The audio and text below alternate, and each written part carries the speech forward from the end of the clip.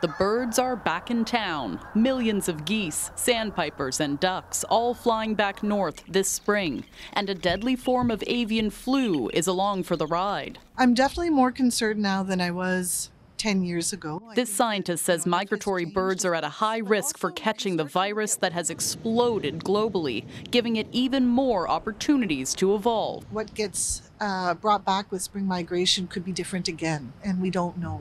Those migration routes span North America from coast to coast, allowing avian flu to spread from birds to all kinds of other species, including sea lions, foxes, mink, and occasionally humans. One Canadian study found the virus circulating in the current outbreak has mutations that may favor adaptation to mammals. If your average person and your average pet owner, the risk to them and their animal is quite low. Now, that said, it's not zero.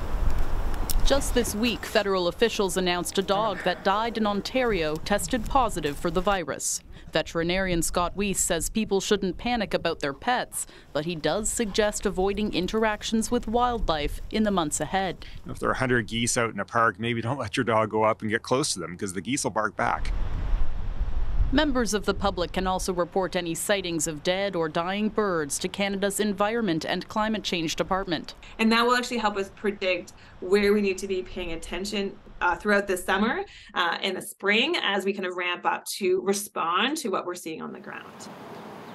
The hope is that by now, a growing number of birds may have built up immunity to the virus.